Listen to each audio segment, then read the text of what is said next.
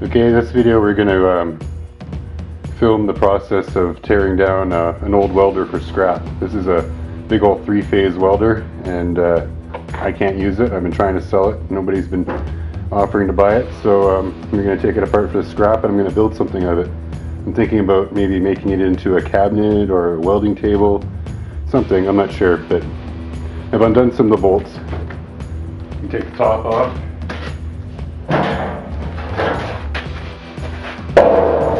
I've already taken the far side off.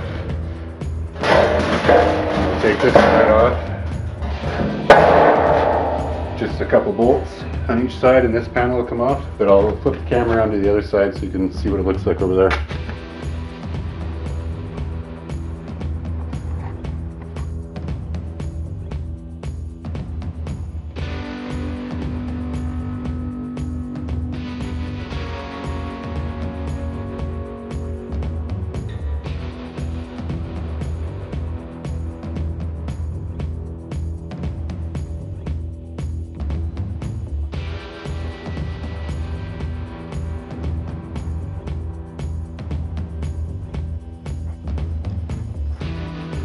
Alright, we've got that welder peeled down to the 3 main transformers here. The transformer bar that it's all wound around is actually welded in the bottom of this. I spared you the time watching me grind off all the mounts. There's the steel mounts for this electrical panel and this big fuse, and the steel mounts for that transformer there. This honking big one over here, double coil, it was welded in here, so I pried the one weld off and just peeled it right out of there. So that came out easy. Clean it up so it's nice and smooth. So I'm going to put the lid back on this thing, and I probably put one of those sides back on, and I'll bolt it on there nice and tight. And then I'm going to weld a rack off of here, a big steel grate for a welding table. I can attach my ground to it, and then any sparks will drop through and just sit on top of the metal lid of the welder there. And then underneath here I'll be able to keep my spare gloves, tips, all my rod. I've got a shelf I'm keeping the rod that I use most of the time, and I've got tons more welding rods, so keep that, spare spools for the MIG. Maybe put a shelf in there so I can stack some stuff. But it'll be cool little table. I'll get rid of my island in the middle of my shop here, and we'll put this sucker in there for my welding table, and I think it'll look pretty good. But I'll get to these welds here. I had at them with my air hammer, it doesn't touch them, and I can't quite get my grinder in there, so I'm going to fire up my gas axe, and we'll burn them out of there. And I'll set that up and come back.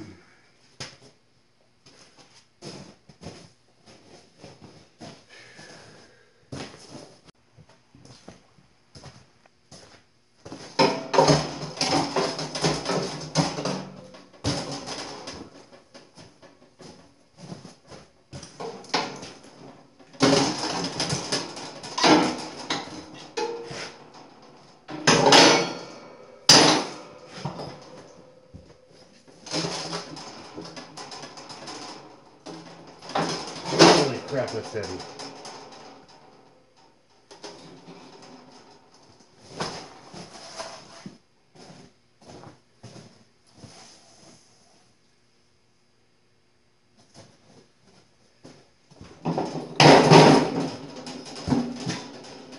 Thing of beauty.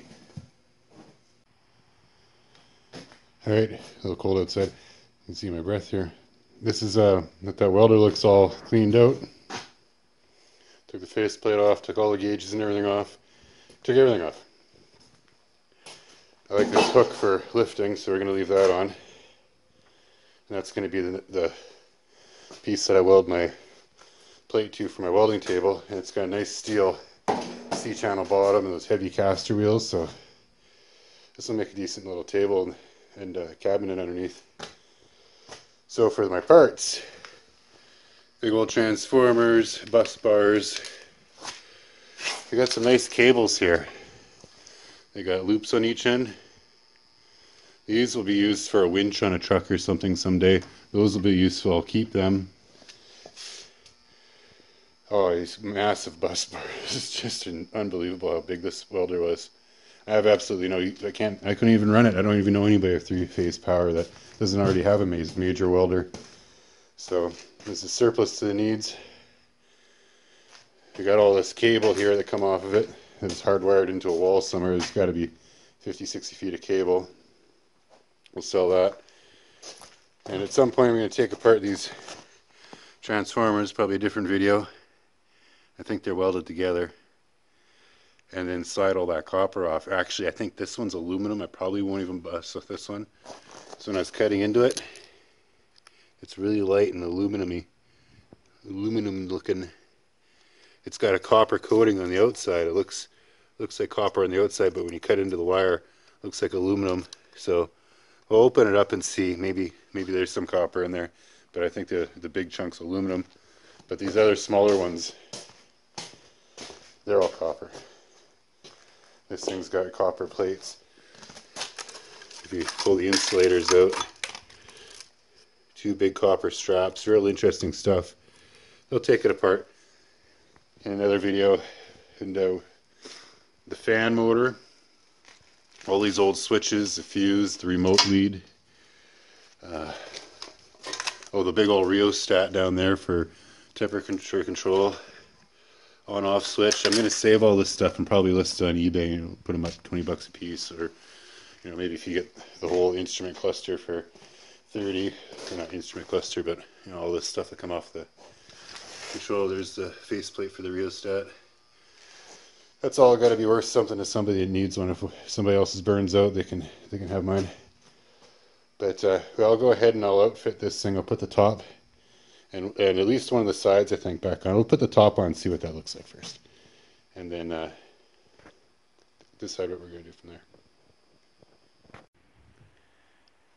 Alright, I messed around with this for a few hours last night, and this is what I come up with. Got the card all gutted out. Got room for my welding rods I use the most. Hat there, helmet. Different accessories for the welding. I'm thinking maybe I might put a little shelf up about here, and I can maybe slide my gloves up top, or figure something out. Up top here, we've got this pulling spot for putting a hook through. I'm going to weld my grate on there. I'm going to use maybe a 3/4 inch, 1 inch steel flat bar grate like you'd have on a catwalk, and it'll have a 3 by 2 foot square. It's what the dimension of the top of this is. And then as I'm welding, the sparks that fall through will just land on this instead of going all over the place onto the floor. Or the contents of my storage underneath. I left the back on, and it's all screwed in there, so it's real good and rigid. It doesn't twist at all. I've got these bolts even into the centerpiece, so it's all hooked together.